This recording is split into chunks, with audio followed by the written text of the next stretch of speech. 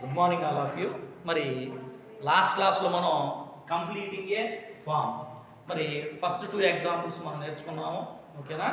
ఒకసారి కంప్లీటింగ్ ఏ ఫామ్ రాస్తున్నాను చూడండి. ఎక్సర్సైజ్ మరి ఎక్సర్సైజెస్లో మనం లాస్ట్ క్లాస్లో ఫస్ట్ సెకండ్ 2 కూడా కంప్లీట్ చేసుకున్నాం. ఆల్రెడీ 1, 2 ఈ 2 కూడా అయిపోయినాయి. మరి ఈ క్లాస్లో ఏం చేస్తామంటే మరి థర్డ్ 1 అలానే ఫోర్త్ 1. ఓకేనా? వీటి గురించి మరి చూద్దాం. ఇది ఆల్రెడీ కంప్లీట్ అయిపోయింది, గుర్తుపెట్టుకోండి. థర్డ్ 1 ఫోర్త్ 1 ఆల్రెడీ కంప్లీట్ అయినాయి కాబట్టి మరి నేను కన్ఫ్యూజ్ లేకుండా రాసేస్తున్నాను. మరి ఎక్సర్సైజెస్లో ఈరోజు థర్డ్ ఫోర్త్ చెప్తాను. ఓకేనా? మరి టెక్స్ట్ బుక్ పేజ్ నెంబర్ రాస్తాను చూడండి. టీఎన్ పెట్టాను. టీఎన్ పెట్టారా టెక్స్ట్ బుక్ అని గుర్తుపెట్టుకోండి. మరి టెక్స్ట్ బుక్ పేజ్ నెంబరు 283లో మరి థర్డ్ 1 ఫోర్త్ 1 ఆన్సర్స్ అనేవి ఎగ్జాంపుల్ ఇవ్వడం అనేది జరిగింది. ఓకేనా? అవి చూసుకోండి జాగ్రత్తగా.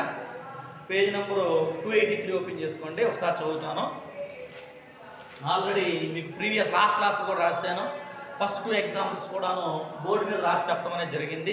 మరి ఇప్పుడు ఏం చేస్తానంటే బోర్డు మీద చెప్పకుండా నేను డైరెక్ట్గా చదువుతాను.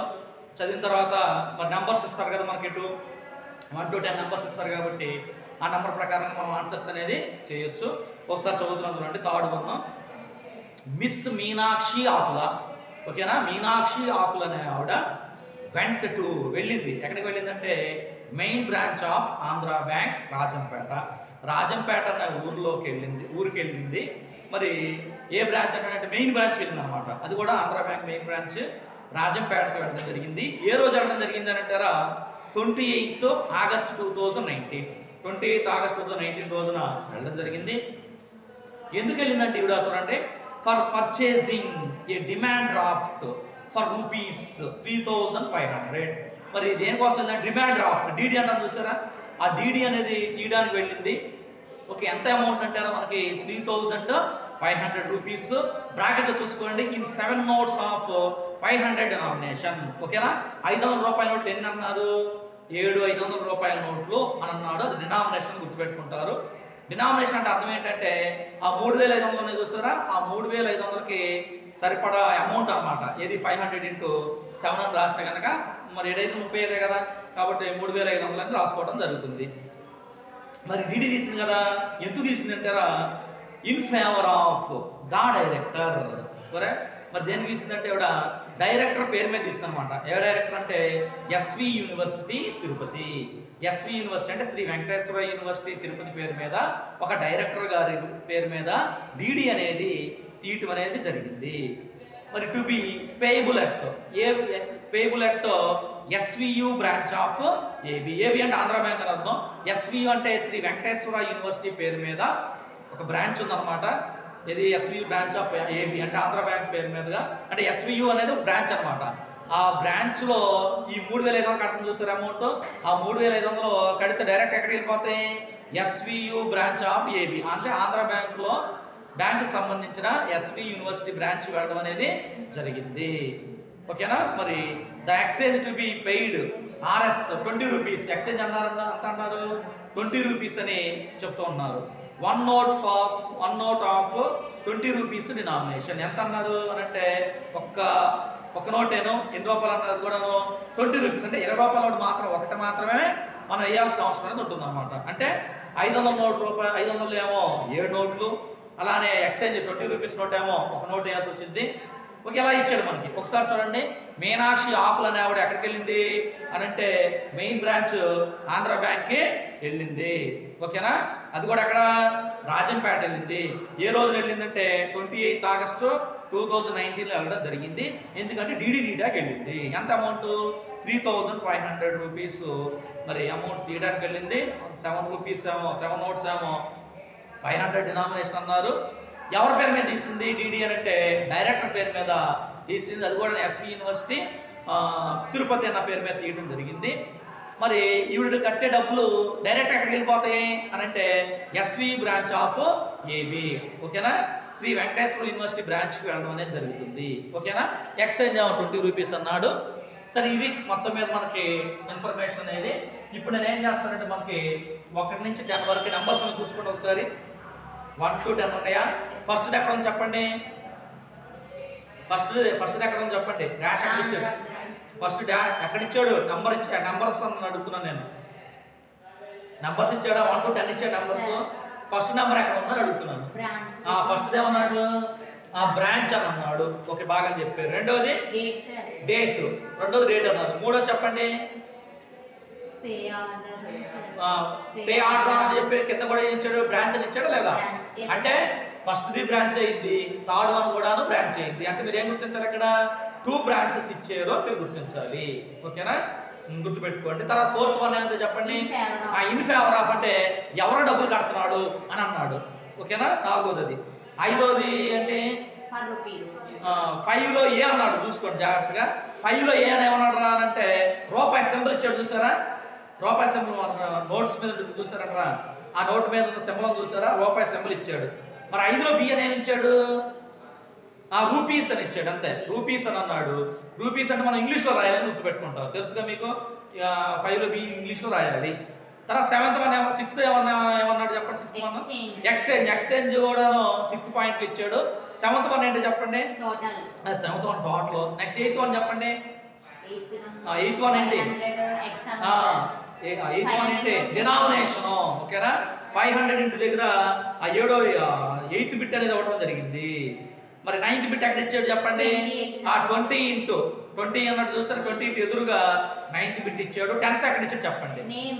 నేమ్ అంటే అక్కడ నేమ్ అని అర్థం కాదు, నేమ్ అని అన్నారు. అప్లికెంట్ సిగ్నేచర్ అన్నారు. చూసారా? అప్లికెంట్ సిగ్నేచర్ అన్నారు. ఏమన్నా కానీ మీరు ఒకటాన్ని గుర్తుపెట్టుకోండి.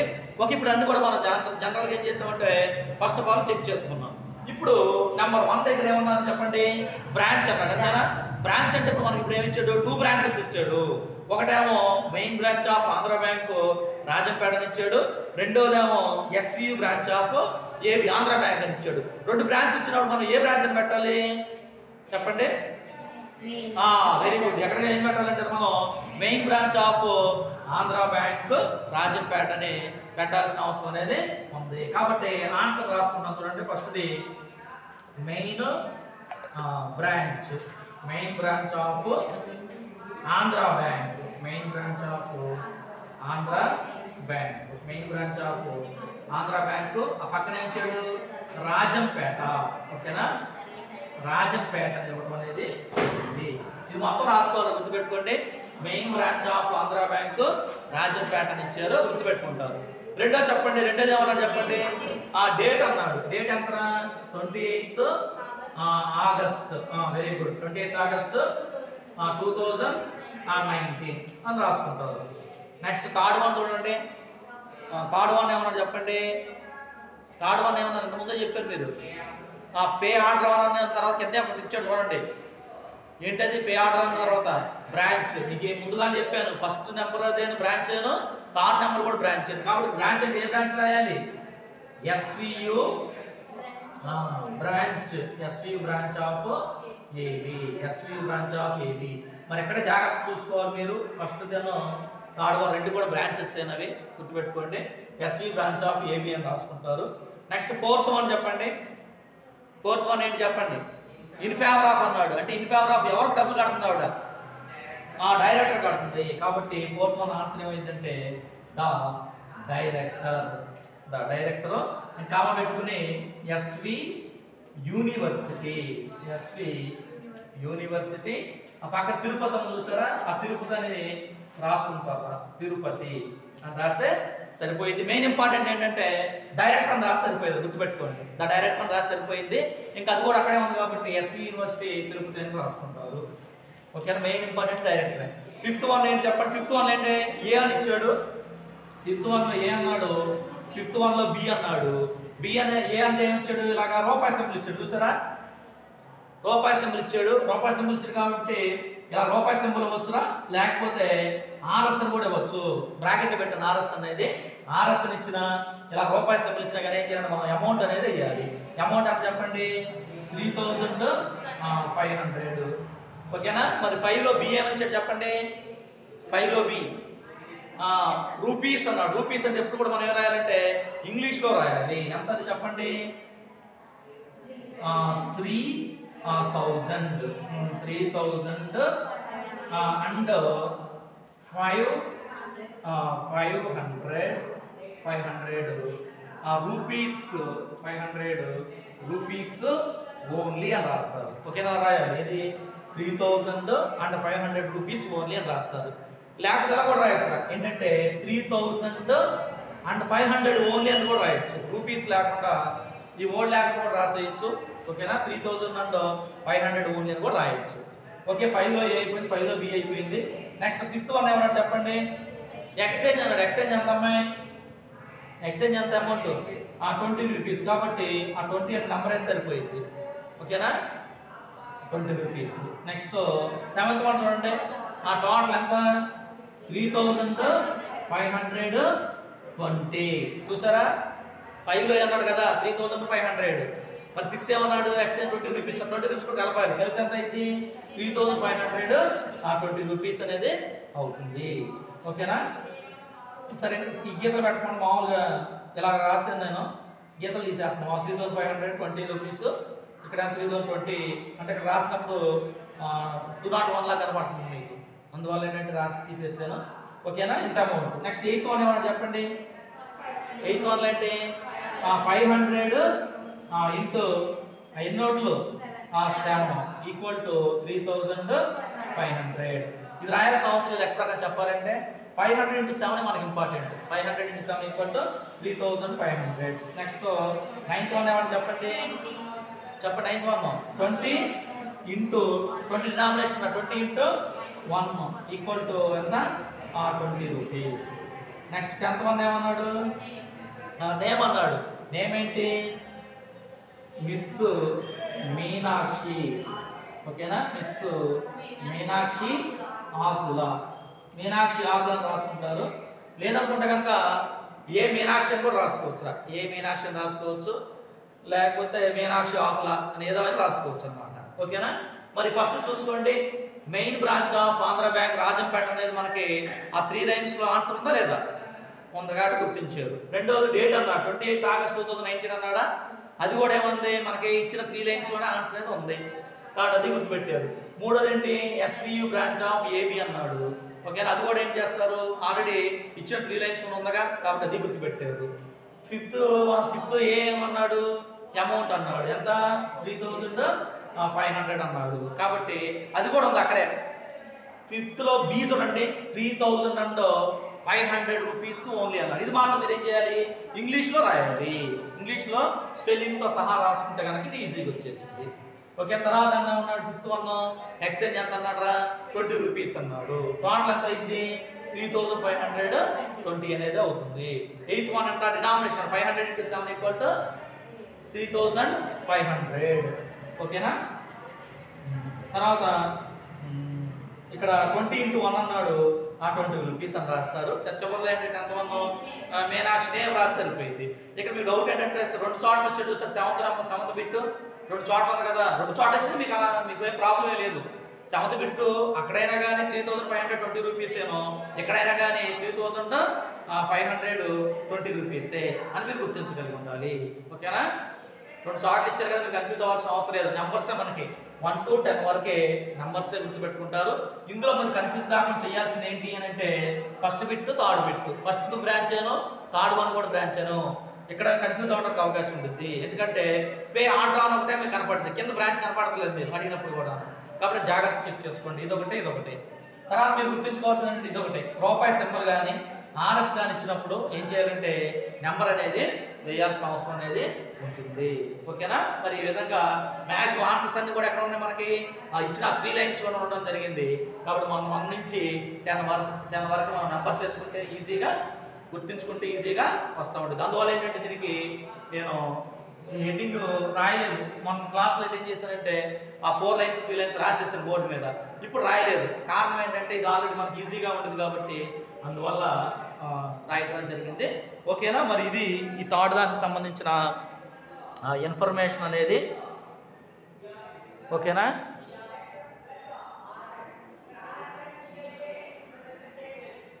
నైన్త్ వన్ దాకా కనపడింది. 9th 1 దాకా కనపడుతుంది. సరే 10th 1 కనపడుతున్నట్లు లేదు సరిగా చూద్దాం. 9th వరకు అయితే కనపడింది. 10th వన్ ఇక్కడ రాస్తున్నాను. 10th వన్ ఏంటంటే మిస్ మీనాక్షి ఆకులు అని రాయాలి. మిస్ మీనాక్షి ఆకుల. ఓకేనా? 10th సపరేట్గా రాశాను, అందుకనే దానికి సపరేట్గా బ్రాకెట్ కొట్టాను. చూడండి ఒకసారి జాగ్రత్తగా గుర్తుపెట్టుకోండి. ఓకేనా? సరిపోయింది. ఓకే, కనపడుతున్నంత వరకు చూడండి. ఇక్కడ 10th వన్ ఇక్కడ కనపడలేదండి, ఇక్కడ రాశాను. 10th వన్ గుర్తుపెట్టుకోండి. ఓకేనా? ఇందులో గుర్తుపెట్టుకోవాల్సిన ఈ రెండే గుర్తుపెట్టుకోవాలి, బ్రాంచ్ అను మెయిన్ బ్రాంచ్ అనేది. ఓకేనా? ఇదొకటి. తర్వాత నెక్స్ట్ది 4th చెబుతాను. మరి చూడండి, మీకు ఏంటంటే మెయిన్ నెంబర్స్ ఇచ్చారు చూసారంటారా, ఆ నెంబర్స్ మీకు తెలియాలి. అంటే మీరు ఇంగ్లీష్లో చదవటం కనుక వస్తే కనుక మీరు ఈజీగా ఇట్లా ఆన్సర్ అనేది చేయొచ్చు, పెద్ద కష్టం అనేది ఏమీ ఉండదు. ఓకే, ఇప్పుడు ఏంటంటే మనకి 4th one 3rd one complete చేశాను. మరి 4th వన్ చదువుతున్నాను, ఒకసారి జాగ్రత్తగా వినండి. మిస్టర్ వి ప్రణవ్. ఓకే, మిస్టర్ వి ప్రణవ్ అనే వ్యక్తి ఉన్నాడు. మిస్టర్ వి ప్రణవ్ అనే వ్యక్తి ఉన్నాడు. Wants to withdraw. విత్డ్రా ఏంటంటే విత్డ్రా చేసుకోవాలనుకున్నాడు. ఏంటి విత్డ్రా చేసుకోవాలనుకున్నాడు? అమౌంట్ ఆఫ్ RS 12,000, 12,000 రూపాయలు విత్డ్రా చేసుకోవాలనుకుంటున్నాడు. ఓకే, బ్యాంక్కి వెళ్తాను కదా, బ్యాంక్కి వెళ్ళి విత్డ్రా ఫామ్ ఉంది చూసారా, ఆ విత్డ్రా చేయాలనుకున్నాడు. ఎప్పుడన్నాడు? బ్రాకెట్లో టుడే అన్నాడు. టుడే అంటే ఏంటి? ఈ రోజే అని అర్థం అనమాట. కానీ మీరు ఏం గుర్తించాలంటే ఎగ్జామినేషన్ కనుక ఇది కనుక ఇస్తే ఎగ్జామినేషన్ జరిగిన డేట్ ఉంది చూసారా, ఆ ఎగ్జామ్ జరిగిన డేట్ అనేది వేయాలి. ఓకేనా? ఇప్పుడైతే ఏం చేస్తాం? ఈ రోజు డేట్ అనేది వేస్తాం. అప్పుడేం చేయాలి? ఎగ్జామినేషన్ జరిగిన డేట్ అనేది వేసుకోవాలి. ఓకే, 12,000 తీసుకోవడానికి విత్డ్రా చేయడానికి వెళ్ళాడు. ఎక్కడికంటే మరి బ్యాంక్ వెళ్ళడం జరిగింది. ఫ్రమ్ ఈ savings bank. Savings bank SB అంటాం చూసారా. ఎస్బీ అంటే ఏంటంటారా? సేవింగ్స్ బ్యాంక్ అకౌంట్ అంటాం చూసారా. Savings bank account bearing account number. మరి సేవింగ్స్ బ్యాంక్ అకౌంట్ అనేది ఉందంట అతనికి. అకౌంట్ నెంబర్ చెబుతున్నాడు 107556778822 with SBI market yard branch. ఎక్కడ ఉందంట అతనికి? SBI బ్రాంచ్లో. SBI అనే స్టేట్ బ్యాంక్ ఆఫ్ ఇండియా అని అంటాం, అది కూడా market yard branch. Market yard branch Vijayawada. ఓకేనా? మరి ఎక్కడ ఉందంటే అతని అకౌంట్ ఏ బ్రాంచ్లో ఉందంటే SBI మార్కెట్ యార్డ్ బ్రాంచ్ విజయవాడలో తనకి అకౌంట్ అనేది ఉండడం జరిగింది. హిజ్ మొబైల్ నంబర్ ఈజ్ 8500002143 అని చెప్పడం జరిగింది. ఓకేనా? చూడండి జాగ్రత్తగా. మిస్టర్ వి ప్రణవ్ అనే వ్యక్తి ఉన్నాడు. అతను విత్డ్రా చేయాలనుకున్నాడు. ఏ రోజు అంటే ఈ రోజేనో. ఈ రోజు అంటే మీరు ఎగ్జామినేషన్ జరిగిన డేట్ గుర్తుపెట్టుకోవాలి. ఎంతంటే 12,000 rupees savings bank SBI account నుంచి తీసుకోవాలనుకున్నాడు. అకౌంట్ నెంబర్ ఇచ్చాడు. బ్రాంచ్ ఎక్కడంటే SBI branch SBI market yard branch అని చెప్పుకుంటాం, విజయవాడలో ఉంది. మొబైల్ నెంబర్ కూడా ఇవ్వడం అనేది జరిగింది. ఓకేనా? ఇప్పుడు ఇలా ఇచ్చాడు. ఇప్పుడు మనం నెంబర్ చూద్దాం. మరి ఫస్ట్ నెంబర్ ఎక్కడ ఉంది చూడండి. Name of the account holder దగ్గర ఉంది. రెండోది సెకండ్ పాయింట్ డేట్ ఇచ్చాడు. థర్డ్ వన్ చెప్పండి. అకౌంట్ హోల్డర్ అన్నాడు కదా, మరి ఆల్రెడీ ఫస్ట్ దాంట్లో కూడా అకౌంట్ హోల్డర్ ఇచ్చాడు కదా, మళ్ళీ ఇప్పుడు కూడా అకౌంట్ హోల్డర్ అని ఇచ్చాడు కదా. కానీ అకౌంట్ హోల్డర్ పక్కన నెంబర్ అని ఉండాలి. మన ప్రింటింగ్ ఇవ్వలేదులా. కానీ ఒకవేళ కనుక ఎగ్జామినేషన్లు ఇస్తే కనుక అకౌంట్ హోల్డర్ నంబర్ NONO అంటాడు, అంటే నంబర్ అని గుర్తుపెట్టుకోవాలన్నమాట. ఓకేనా? Account holder number. Very good, బాగా అని చెప్పారు. 4th వన్ చెప్పండి. Pay self our self. ఒకటే వెళ్ళాడా లేకపోతే ఎక్కువ మంది వెళ్ళారా? ఒకటే అంటే ఏమవుతాడు? సెల్ఫ్ అవుతాడా అవర్ సెల్ఫ్ అవుతాడా? సెల్ఫ్ అవుతాడు. వెరీ గుడ్, బాగా అని చెప్పారు. తర్వాత ఏంటో బిట్ రూపీస్ అన్నాడు. రూపీస్ ఎంత కూడా మీకు తెలుసు. నెక్స్ట్ బిట్ ఏమన్నాడు చెప్పండి? మొబైల్ నెంబర్ ఇచ్చాడు. తర్వాత next bit number signature of the account holders అని అన్నాడు. ఓకేనా? ఒకటి నుంచి మనకు 7 బిట్స్ ఇచ్చాడు. గుర్తుపెట్టుకుంటారా? ఎగ్జామినేషన్ ఇస్తే 5 బిట్స్ అన్న ఇస్తాడు, ఒక్కొక్కటి ఒక్కొక్క మార్క్ కింద. లేకపోతే 10 బిట్స్ అని ఇస్తాడు. 10 బిట్స్ అంటే 10 × 12 = 5 మార్క్స్. ఓకేనా? మ్యాక్సిమం అంటే 10 బిట్సే ఇస్తాడు. 5 బిట్స్ ఎప్పుడన్నా ఇవ్వడానికి అవకాశం ఉంది, అయినా కానీ 10 బిట్సే ఇస్తాడు అని గుర్తుపెట్టుకోవాలి. ఓకేనా? మరి మనకు 7 ఉన్నాయి కదా అని అంటే తర్వాత చెబుతాను మీకు ఎక్కడెక్కడ ఇవ్వడానికి ఛాన్స్ ఉంటుంది అనేది. ఓకే, మరి ఫస్ట్ నెంబర్ ఫస్ట్ చెప్పారు. నెక్స్ట్ నెంబర్ ఫస్ట్ ఏం రాయొచ్చు చెప్పండి? అకౌంట్ హోల్డర్ నేమ్ ఏంటి? మిస్టర్ వి ప్రణవ్. మిస్టర్ వి ప్రణవ్ అని రాసుకుంటారు ఫస్ట్ బిట్. సెకండ్ బిట్ ఏంటి? సెకండ్ నెంబర్ చెప్పండి. డేట్ అన్నాడు. డేట్ అంటే ఏం రాసుకుంటాం? ఈ రోజు డేట్ రాస్తాం. ఈ రోజు ఎంత మనకి 11 11 01/2021 అని రాస్తారు. మీ గుర్తు కోసం ఏం రాస్తారు బ్రాకెట్ లో ఎగ్జామినేషన్ డేట్ అని రాస్తాను. ఎగ్జామినేషన్ డేట్, ఎగ్జామ్ జరిగిందో ఎగ్జామ్ ఏ రోజు అయితే జరిగిందో ఆ రోజు డేట్ వేసుకోవాలని గుర్తుపెట్టుకోండి. ప్రజెంట్ మాత్రం ఈ రోజే కాబట్టి నేను చెప్పింది, అందువల్ల ఈ రోజు డేట్ వేసాను. అది మాత్రం ఎగ్జామినేషన్ జరిగిన డేట్. నెక్స్ట్ థర్డ్ వన్ చెప్పండి.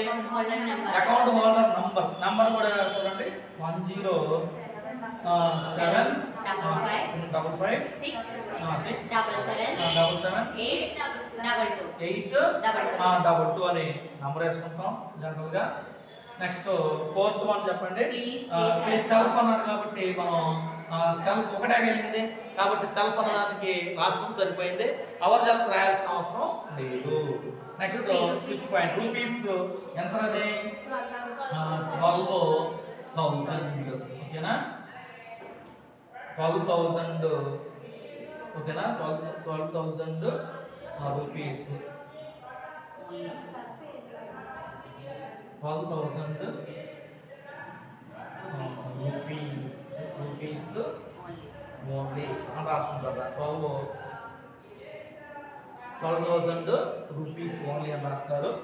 నెక్స్ట్ ఆ 6th వన్ ఏంటి చెప్పండి. మొబైల్ నెంబర్ అన్నారు 8500002143 అని నంబర్ వేసుకుంటే సరిపోయేది mobile number. Next 7th one ఏమన్నా చెప్పండి. సిగ్నేచర్ కాబట్టి ఎవరు రాసుకుంటాం మిస్టర్ వి ప్రణవ్ అని రాసుకుంటే సరిపోయింది. మిస్టర్ వి ప్రణవ్ అని రాస్తారు. ఓకే జాగ్రత్తగా గమనించండి. ఇక్కడ మిస్టర్ వి ప్రణవ్ ఫస్ట్ దాన్ని రాసుకున్నాం, ఆన్సర్ ఉంది. సెకండ్ కూడా నేను టుడే అన్నాడు కాబట్టి ఈ రోజు డేట్ మాత్రమే వెయ్యాలి. మీరు మాత్రం ఎగ్జామినేషన్ డేట్ అనేది గుర్తుపెట్టుకుంటారు. ఓకేనా. అకౌంట్ నెంబర్ ఇచ్చాడు, అకౌంట్ హోల్డర్ అన్నాడు కానీ అక్కడ ఏముంటుంది అంటే గుర్తుపెట్టుకోండి అకౌంట్ హోల్డర్ నంబర్ అనేది ఉంటుంది అని గుర్తుపెట్టుకోవాలి. తర్వాత సెల్ఫ్ అవర్ జల్స్ అంటే సెల్ఫ్ అని గుర్తుపెట్టుకుంటారు.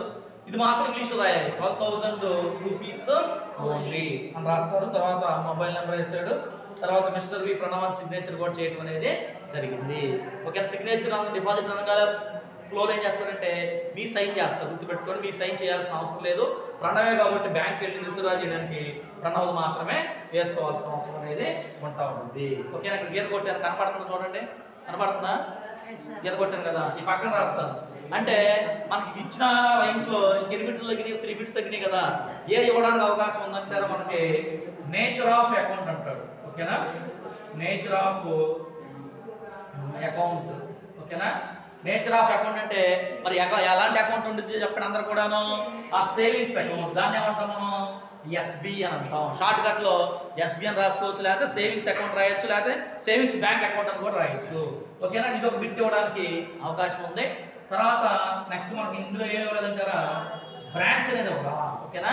బ్రాంచ్ అనేది బ్రాంచ్ ఏముంది చెప్పండి అక్కడ SBI market yard. SBI market yard కనపడుతుందండి. Market yard branch అని రాస్తే సరిపోయింది. ఇది ఒక పాయింట్ అవ్వలేదు. ఓకేనా. మరి ఇంకొకటి ఏమి ఇవ్వలేదంటారా మనకి symbol RS symbol rupees symbol ఉంది చూసారా బ్రాకెట్లో రాస్తున్నాను. ఆర్ఎస్ అనేది బ్రాకెట్లో రాస్తున్నాను. ఈ సింబల్ అన్నమాట. ఈ సింబల్ అనేది ఇవ్వలేదు. ఇస్తే ఎంత రాస్తాం మనం 12,000 రూపీస్ అని రాస్తాం. అంటే ఒకవేళ మనకి 10 బిట్స్ చేయాలి అనుకుంటే కనుక ఈ విధంగా చేస్తాడు.